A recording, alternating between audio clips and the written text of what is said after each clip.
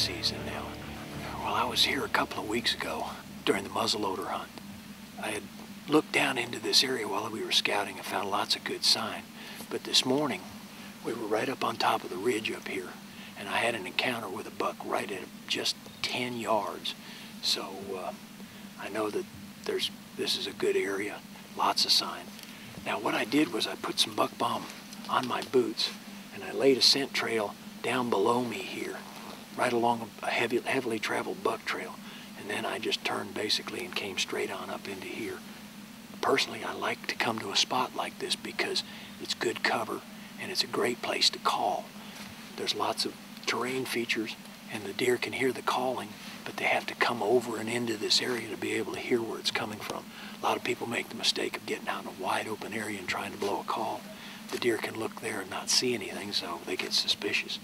But we're into the afternoon hunt, and so far we've been seeing a lot of bucks. Everybody in camp's been seeing bucks, and I'm looking forward to maybe getting an opportunity at a decent one this evening, so I better get set up.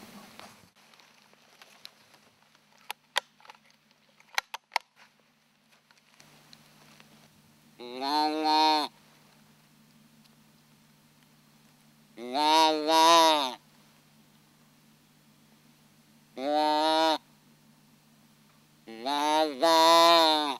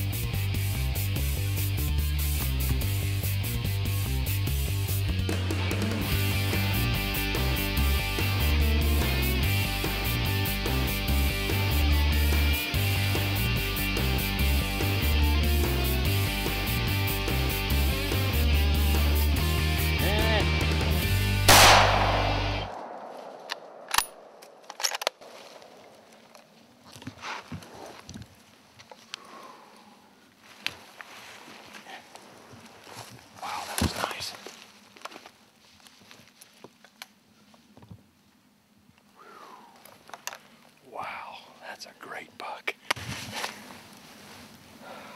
Just kept calling.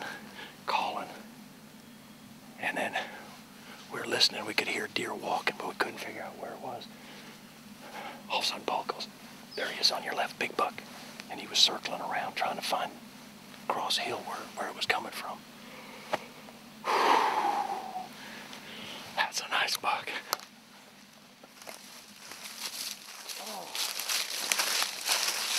Look at that buck. Holy cow. Wow. Look at that buck.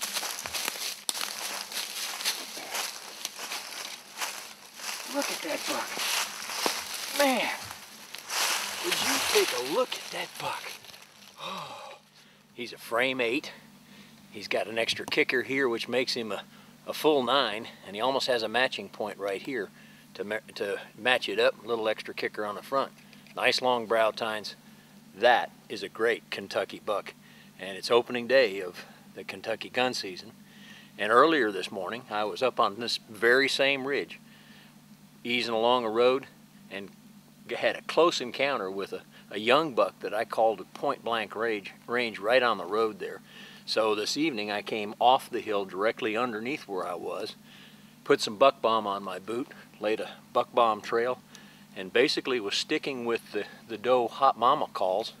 And he came down that trail, right down the trail I'd walked, following that buck balm and looking for the source of the calling. I don't think an opening day can get any better than that.